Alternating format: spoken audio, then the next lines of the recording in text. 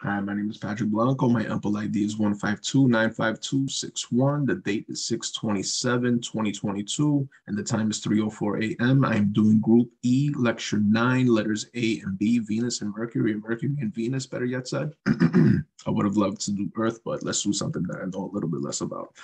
For Mercury, Mercury is the closest planet to the sun. When Giovanni Zuppi in 1639 was observing Mercury, he noticed that Mercury had phases like the moon. And why is that? Why does Mercury have phases like the moon? Because it is the most elliptical planet in orbit, in our solar system's orbits. So that means that it travels really far and it comes right back in 87.97 days or 88 Earth days, better yet said. So it has the shortest orbit as well. It has the most elliptical and shortest orbit.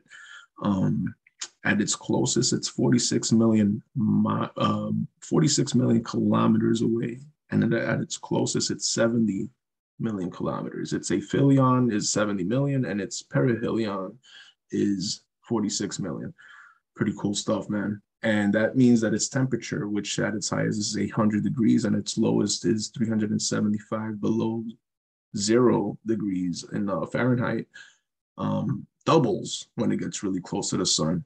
Now, quick tidbit about it. In Chinese, it's known as the water star. Now, moving on to Venus for letter B. Venus is the second closest to the sun. Its orbital period, I believe, is 586 days. No, 583 days, correction.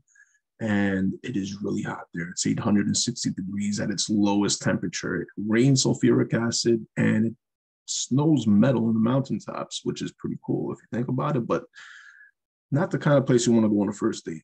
And I definitely won't be going there anytime soon, unless you're into that kind of stuff. But hey, I'm not. So anyway, back to Venus. Yeah, why does it snow metal on the mountaintops? Well, CO2, 96.5% of the atmosphere is made out of that, plus 3.5% of nitrogen, makes it really hot. So the metal on the surface evaporates to the mountaintops or, to the upper atmosphere, and it cools off and it comes back down as snow. Now, on the surface, you have liquid CO2 and liquid nitrogen, which is pretty crazy if you think about how hot it is. Now, what do I find really interesting about all this stuff? Oh, one more thing about Venus. 93 times the density of Earth's atmosphere. So it's like being 1 kilometer underwater.